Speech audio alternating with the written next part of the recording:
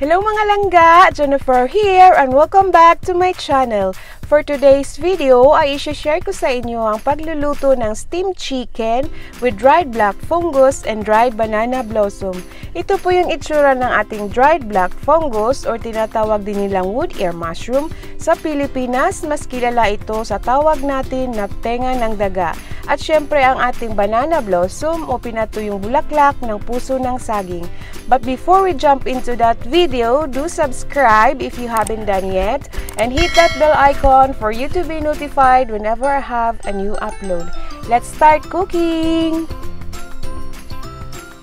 Ito ang ating dried black fungus and dried banana blossom. Kailangan muna natin itong i-dehydrate or ibabad sa tubig sa loob na 1 oras mga langga. Makalipas ang 1 oras, ito na ang ating dehydrated black fungus and banana blossom. Gumamit ako dito ng 1 buong manok at hiniwa ko ng maliliit para mas mabilis ang pagluto nito.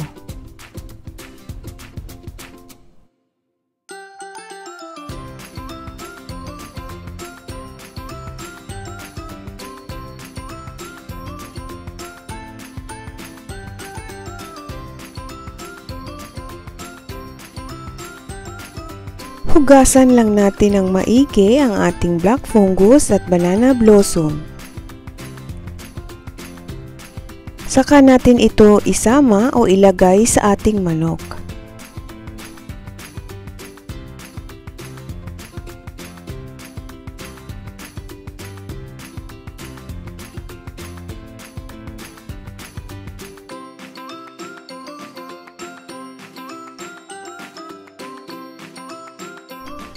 To marinate, we have 2 to 3 tablespoons of soy sauce,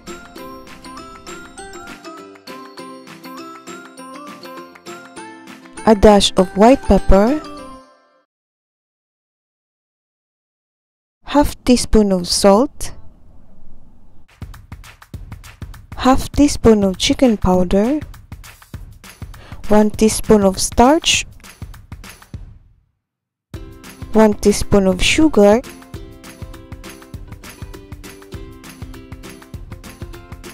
and sesame oil. Maglalagay din ako ng konting shaoxing wine or cooking wine, pero optional lang yun mga langga. Okay lang kung meron, okay lang din kung wala.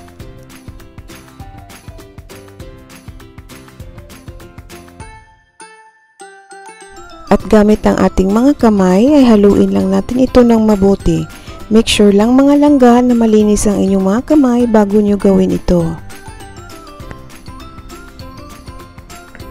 At kapag nahalo na natin ito ng mabuti, ay takpan lang natin ito at hayaang nakamarinate for at least 30 minutes.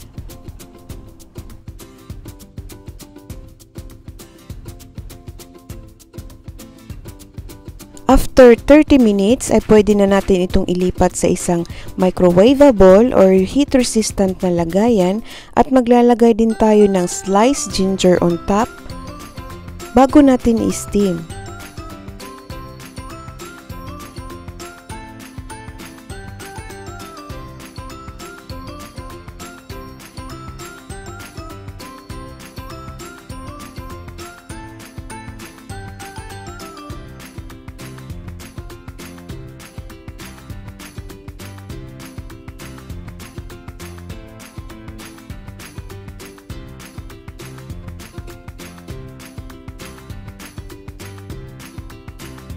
At kapag rolling boil na ang ating tubig, ay ilalagay na natin ang ating chicken.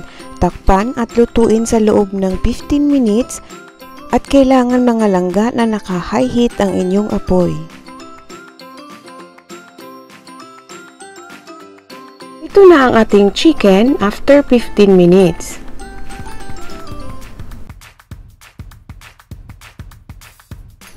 Ready to serve na ang ating steamed chicken with black fungus and banana blossom.